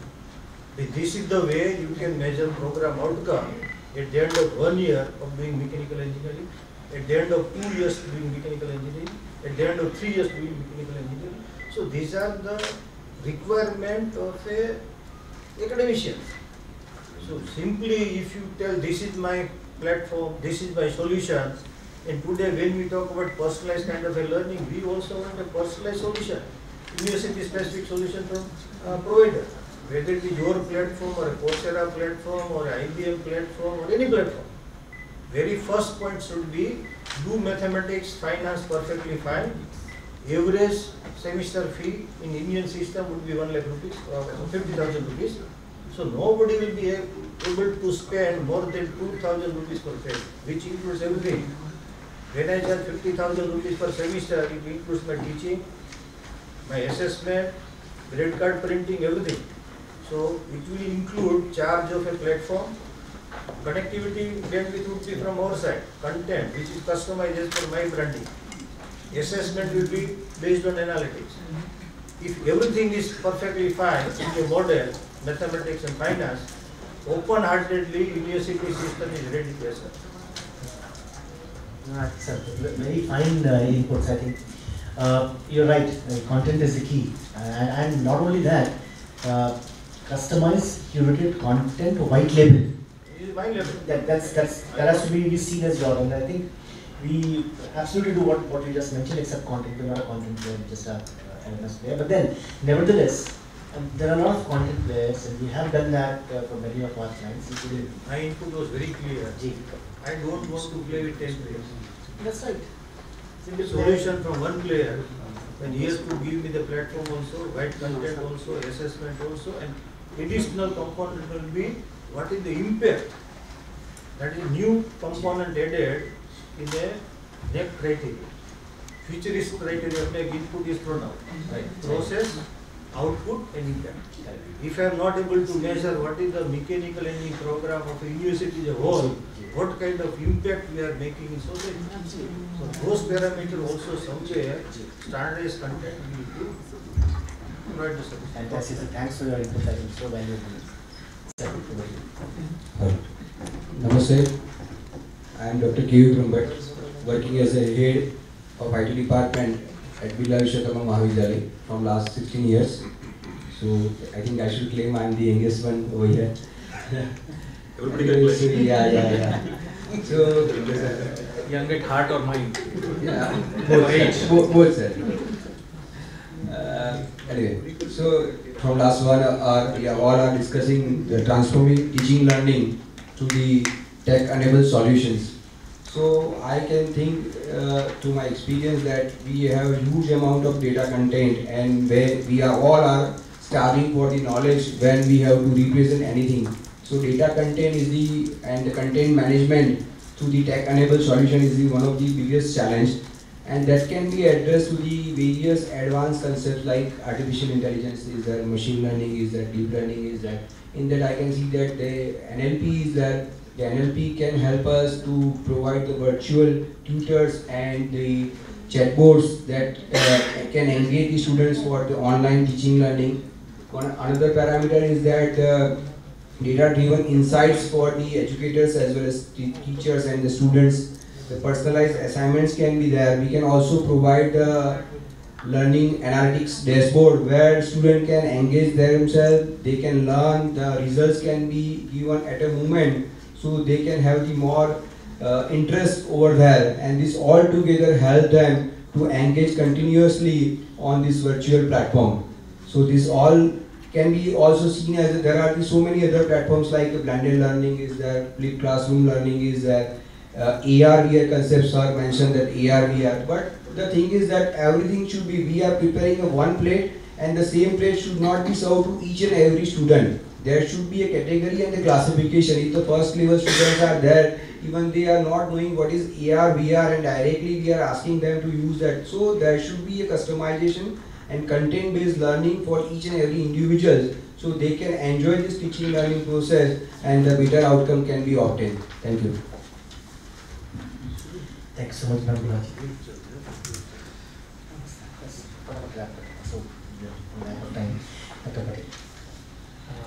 Very good afternoon to all. Myself Dr. Nilesh. I am a Deputy Registrar at Babasaheb University. I am from Physiotherapy background, and I am working as an academician and administrator since last 10 years. And since last 7 years, I have experienced my administration from 0 to 1. I was the key founder member of our university. When we started, there was 0 students, and now we have 6,000. So I am very fortunate that I have seen all the departments from where to start and how they grow, including IT and academic, administration, everything. And fortunately, I was in the field where I have worked as an academician also, and a few years back I published my 3 books and 2 under a pipeline.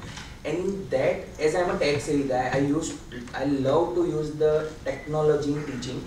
In 2017-18 when Jio was launched, and as sir was also about to tell their experience, I also allow my students to use the YouTube in the class. In 17-18 and before the COVID, when I used to take the lecture, I used to allow the student to use the YouTube where they can find the anatomy videos or practical videos, and they can learn. Because visualization is the powerful tool where they can learn easily compared to the only by reading or textbooks or something. So by that way, in that also I used to give the assignment. For example, in 2019-20 where we used to assignment like in Diwali vacation, जैसे school में हमको homework दे देते, I used to give my students to do the recording of the practicals. They will have to recording or the speech, or they will have to make a learning videos like they are teaching someone. So I have used the technology for learning, teaching everywhere. And based on that, in my experience and my this, I have understood that there are different problems at the different levels. For example, student level, teacher levels, and as a management level also. As sir has already pointed that cost is the key factor where we need to implement the technology. For example, Apple has recently launched the AR glasses and everything, but every student cannot afford it. Even we can implement or we can develop the technology, it's not possible that we can impose our student to buy that and we can use that technology. So cost is definitely a factor for student size as well as from the management side also. As sir has clearly explained that if someone is coming to us with the high cost of technology and everything, every university cannot afford it. So we have to find a solution which can be cheaper as well as it can be adapted by everyone. For faculty size, we have experienced that adaptability is the problem. For example, at our university, we have all the technologies, we have a blended learning program. We are encouraging our faculties to develop the program. 2 months back only, we have identified 5 faculties, they have developed the program. For first 5 videos, it took a month for them because they were not used to camera, they are used to properly how to speak. But thereafter, once they adapted, next 15-20 videos they have completed in 1 month. So adaptability is the problem, but we have experienced if we keep training our faculties, that problem can be overcome. From management side, one is the cost. The second problem which we have experienced is statutory compliance. As sir has already said, UGC, AICTE, they have certain norms which we have to follow. But if we can try something from our side, I am actually also a council member, also Physiotherapy Council of Gujarat State. So we have experienced if we make certain changes as a statutory compliance level, definitely, and it will be mandatory for all to adapt that changes also. So gradually we can start from top to bottom approach also, and it will help to adapt the technology by all the institutions. Apart from that, as Patel sir says and as Veerendra says, there is a problem with the examination also. And as sir has also said, the outcome based learning, how to measure that. So fortunately, I have got the chance to be associated with a startup They are working on AI based model, and we have patented recently. Very soon we are going to launch that product also. It is under a demo purpose. It is going to solve that problems where we are working on that product where AI will generate the question paper. We will have to put all our course outcome, learning outcome, everything, our syllabus, and based on that they will generate the question paper. Student will give the answer and directly they can be assessed. And that is all AI based and software based. So as sir said, on demand examination can also be implemented. So that kind of solution we will have to search, and that can be implemented, and that can in long run can create a true digital learning environment for him. Thank you. Thank you so much. I think very relevant inputs. And that's the future of learning actually. Ma'am. Good afternoon everyone. I'm Dr. Sharda Devi, Principal of Ahmedabad Institute of Technology. I'm having more than 25 years of academic experience, and still I would love to teach to the students, being a principal also from the past 10 years. And my speakers before me, they spoke about so many things related to technology, so very little is left for us who are speaking last. I want to mention few of the practices that we encourage in my institute. One thing is we make it mandatory for our students to take online MOOC courses that is relevant to the subject that is currently offered by the university in that particular semester. And at the college level, we won't take any examination. They can complete the MOOC course and they will get the grades from there. Those can be incorporated. And I insist my faculty should go through what are the MOOC courses that are available online on that particular subject, so that they also can register for that along with their students. And I found it is very interesting, and students are getting the exposure to the professors that are from IITs, from NITs, because nowadays NPTEL courses, we recommend NPTEL courses being an engineering institute. That's one thing. And one more thing, and I encourage my faculty to create content. Not like actually video lecture, sir, but yes, all of you mentioned that nowadays because our lecture time is 1 hour. Our traditional, like as per the timetable and syllabus, this many hours are to be assigned to a particular subject. But we are facing so much difficulty that for me also it's a huge problem. मुझे ये adopt करने में भी बहुत difficulty हुई, because earlier I used to take a lecture of 1 hour or 2 hours continuously, where the students are very attentive till the last, after the complete span of 2 hours. Nowadays the attention span, it's only like limited to less than 10 minutes, only 6 to 8 minutes. After 6 to 8 minutes, we have to change the topic, make them bring into continuously. We can't run that 1 hour topic in the class, because after some time the student lost interest. And by means of like whatever you suggested before, like gaming techniques or something, we can make it interesting. And the creation of this micro learning, that is very important now. And creation of original content is also huge problem, because when I am asking my faculty to create the content, and when we are seeing that that content is mostly they are taking from YouTube here and there, and they are like talking, so that originality is lacking. So I think the educators should also be trying, they are enabled with the technology to create the better content, so which is interesting for the students. And one more thing, we spoke so much about the personalized learning, and I want to enhance the impact of technology for the collaborative learning as well. One of my college students a year back, he worked on a project along with the students of NIT Kurukshetra. And one more, he worked along with the project with NIT Patna. So this is where like we are talking about with the technology, student can access the content prepared by the educator from other side, not only from their institute, but they also can get the opportunity to work with their peers on the contemporary project with the other institutes. And in the last, I can say that, because I won't take much time, amalgamation of that technology and pedagogy with the talented educators, it makes wonders in the field of education we all are expecting for. But here the important thing is right technological tools and the talented educators, because without the educators, teaching is not possible. This much strong belief. Thank you all. Thank you so much, ma'am. Dr. Rahul. University will allow you credit transfer as an institute. How it can be done? Sir, my internal marks out of 30, that I will give my internal marks. University examination they have. Yeah, yes. University examination. I'm Professor Ravan. I have 28 years experience of law teaching in the Gujarat University, and now recently I joined the Gandhinagar Institute of Law. Actually, the education is the base of the society, and it depends on the primary education, which we are lacking. As far as the primary education is concerned, they create the base of the education, where it is totally neglected. Now, we as a higher education institute teachers, only we can beautify the person having knowledge. We cannot change the base or the clay. So the basic thing required, we have to do the patchwork. And most of the thing we have a devices, the teaching devices. But how one can learn, how one can adopt, how one can apply is the question remains with the student. So due to this technology as well as the pattern of this competition and all these things, knowledge is converted into marks. It is not really exhibited. Now most of the school and college and university are giving more numbers. But when we take the interview, most of agree with me, they have a gold medal or a first class, but we ask the basic question, they have no any answer. So how we can convert the literacy into education?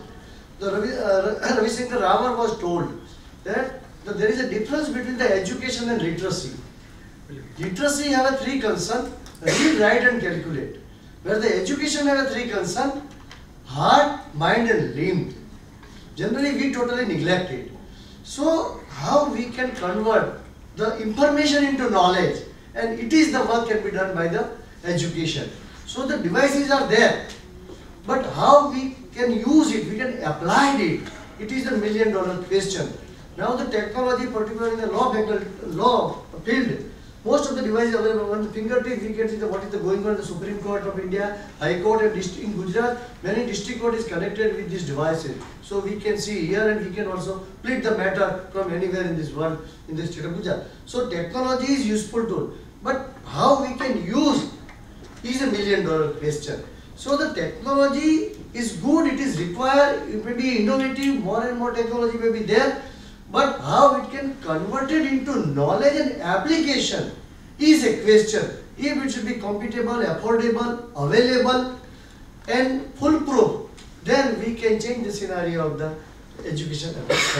So any judgment come by Supreme Court, immediately it is transferred into 18 languages and pass on to all states. So digitalization is already been there in there are legal bots, sir. A lot of legal firms in Delhi are using legal bots. Legal bots will have judgments not only from India, from every state, but across the globe.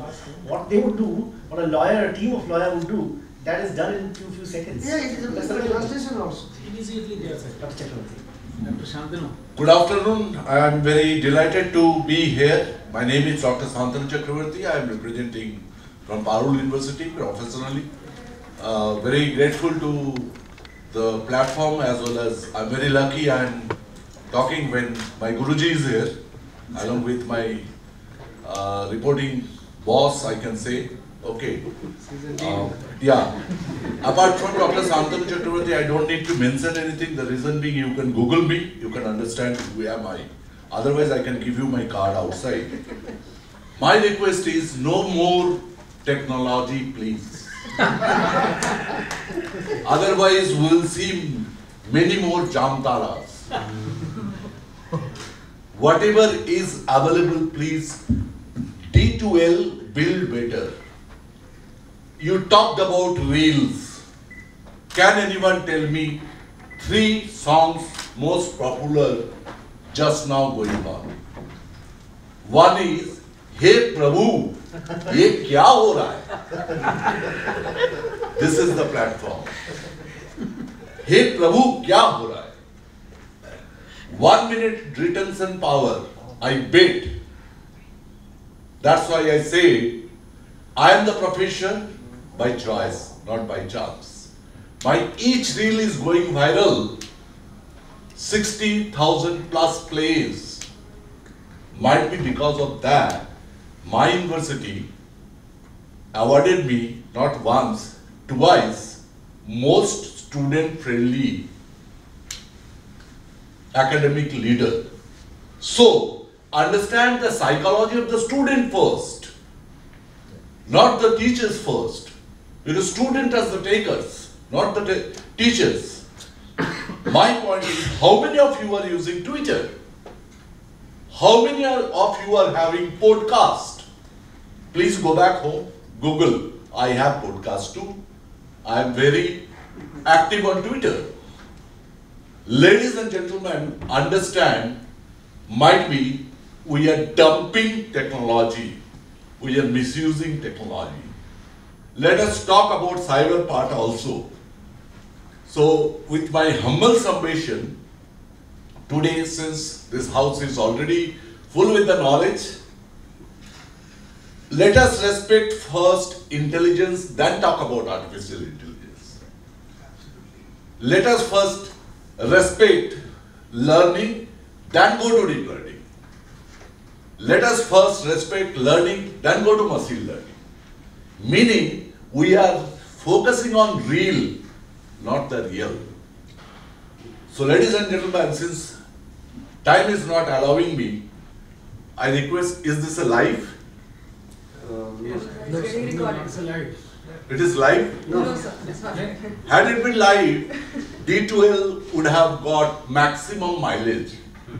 Because I have the highest fan followers. I am giving you some hint. We will definitely use it. Thank you. So this is what today I wanted to take.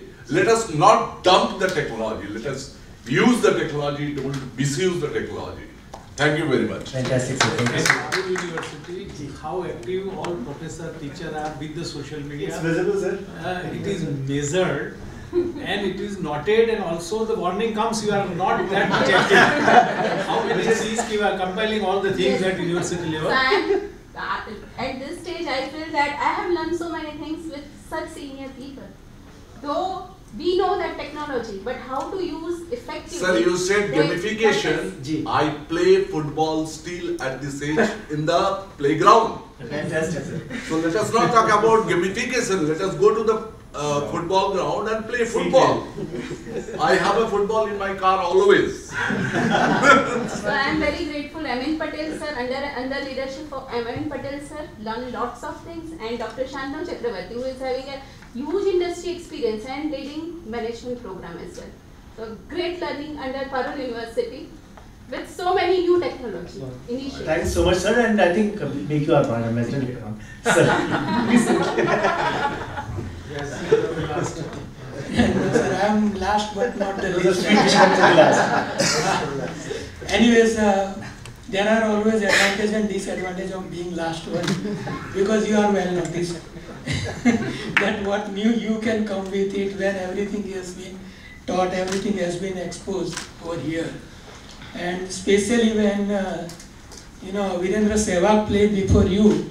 And if you play like Sanjay Moderator, then definitely people will notice you that how you will play that from 2022 test match. But anyways, I will try to justify my role. The thing is that I am Dr. A.P. Vyas, Amish Vyas. I have more than 30 years of experience. Presently, I am looking after Registrar, in capacity of Registrar at Indrasil University. I am also Professor and Head of Chemical and Biochemical Engineering. I am also Director IQAC. I was Dean at Indrasil University till last February, and I am also a Director for Startup SSIP over there, and also looking after the admission over there. So I think that's enough, and let me come back to the point. See, I can see, I will go back to the past. It was the time when 20 years was considered a generation gap, and now it is hardly 3 years. 3 years is considered as a generation gap, thanks to IT, thanks to all these software and technologies, what we are seeing. The major problem, when I was studying, we were not having computer. We never see. Sir might be agree that at that time there was no computer. And now we are preparing PPT on computer, we are preparing videos on computer. So that what many people have said, adaptability. But that is the basic issue with our technology. Whether our technology is reducing the job of the faculty or increases the job of the faculty. We need to understand that part.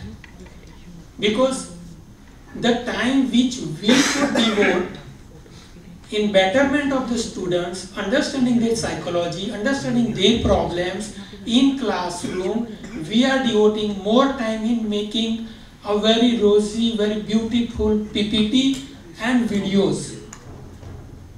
No doubt, it is not worst thing. It is good, a need of time. Students are also looking for it. But my question is whether that can solve the purpose. When student can learn everything from the Google, then what is the role of the teacher? If student can learn everything from the Google, why they are attending the regular universities? There are open learning classes. They can study, they can do the MOOC, they can get the certificate. Global certification is the new trend. EC Council and so many are there from the USA. They are giving global certification. With that certification, they can get the job just like NIIT and others. They are also giving. Why teachers are required? Because teachers are meta Googler. If everything is available on Google, you can digest, then why teachers are needed? No. And that's why I can say we should compromise and optimize the time devoted or time available with the teacher in teaching, in preparing new things. At the same time, the like ERP software and other things, people are using that. But how many data and how many time we are consuming in filling the ERP data? I have to prepare new assignment, I have to prepare PPTs, I have to prepare videos, I have to upload on the ERP, then student will see it, and again after all this exercise they will come to me that, sir, what is the meaning of this thing? And why not to go directly? Why we are routing from different places there when there is a direct highway? So technology is good. Only thing is optimum use of technology, sensible use of technology, judicial use of technology, that is required. That's what I mean to say. Second thing is that adoption, we are good in adopting. Few people are still facing issues. In this generation also I have seen, if you go to the tribal area, people are not having email ID. When they have to register them for the apprenticeship card, for scholarship, they do not have email ID. They don't know how to operate the computer. They are using this Instagram. Sir is saying, people are using Instagram. But that is disadvantage to them. The reason is, I will take 1-2 more minutes, sir. I know we are running short of the time, but this is very critical issue. That this Instagram and other things which is good for student at this time for student, because they are changing all the reels within a second, and that affects their concentration timing. Earlier it was 20 to 25 minutes, now it is hardly 7 minutes. Within 7 minutes they will lose their interest from the content. And it is the responsibility of faculty at that time how to make it interesting. And at that time live interaction is needed, live jokes are needed, live participation is needed, in addition to what we are creating content online. This is what I wanted to say. There are so many things, but others have already told. And now we are talking about this new technology only after COVID. This is the post-COVID era when everyone trying to encash this technology, ERP and everything. Before COVID, Zoom was there. How many of us were using Zoom? No one. Hardly 2%, 3%. Now we can't talk without Zoom. So we need to understand advantages, disadvantages, both, and at the time how to use the precious time of our faculty, precious time of university in optimum way, so that we can get the best benefit out of it. Thank you very much. Thank you so much, sir. It was indeed like sweet dish at the end of the meal. Fantastic. Thank you all the leaders sitting here. I think fantastic views, a lot of learning that happened in this room, and we will definitely preserve it. I have my team, we have small token of appreciation for all of you, plus some certification from Mador. Maheshwari, so you have missed the bus. What kind of a financial package you are offering to us? Sir, this is the cost of 2 ice creams per child per month. We'll discuss it in details. It was a very interesting session. Thank you so much. And it is a pleasure to be a part of it.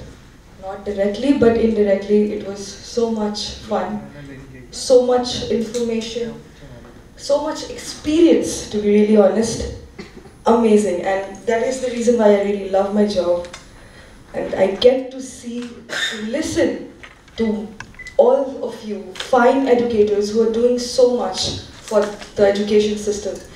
So we here at Edacom Media would like to felicitate you for all the work, for all the dedication you're showing towards our future generation. Thank you so much. And I would like our moderator, Dr. Prem Das, to please come up and do the needful. Yes, please, sir. Please provide. Wait, sir. Thank you. Professor Nileshkumar Modi. Yes, please, sir.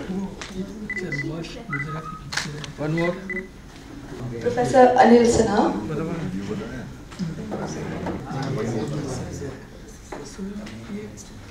Yes, please.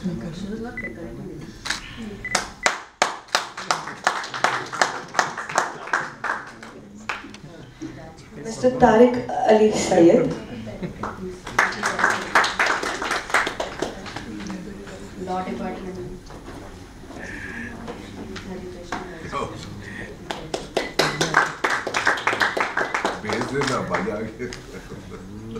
Mr. Veerendra Singh Nagoria.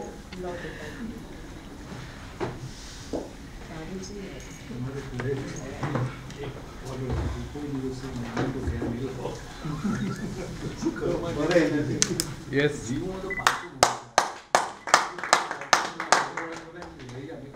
Dr. Bijal Zaveri. Yes, please. Thank you. Professor Jyoti Srivastava.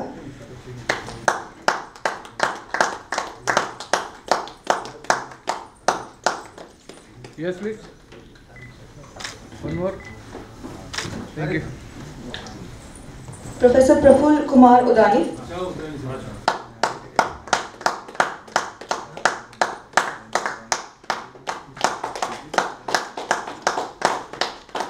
Yes, please.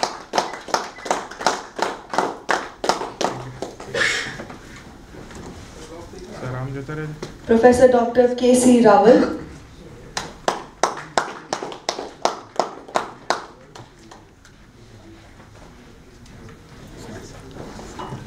Yes, please. One more. Thank you. Dr. Rajan Patel.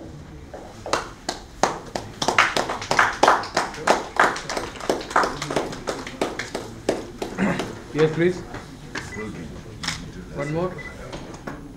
Thank you. Dr. Bindesh Patel.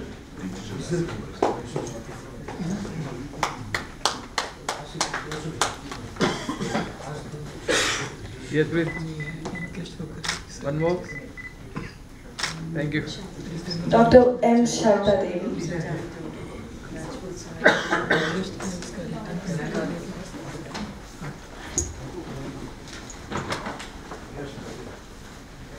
Yes, please.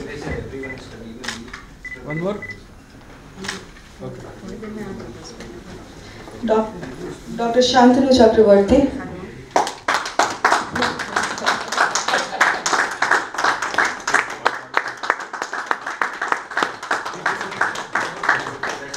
Yes, please. One more. Thank you. Dr. Amit Vyas. Excuse me, sir. Come forward, please. Yes. Yes, please. One more. Okay.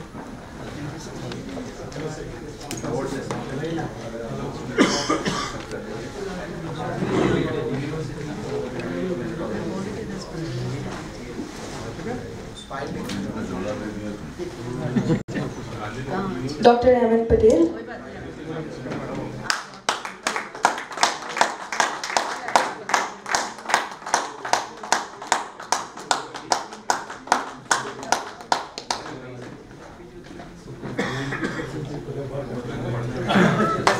Yes, please. One more, sir. Yes, one more, sir. Thank you.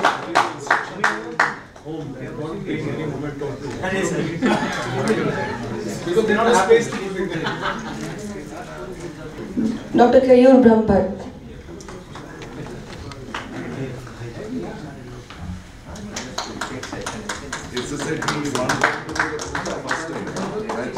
Yes, please. One more. Thank you, sir. Sir, would you like you to stay? Last but not the least, Dr. Prem Das Maheshwari. Yes, please.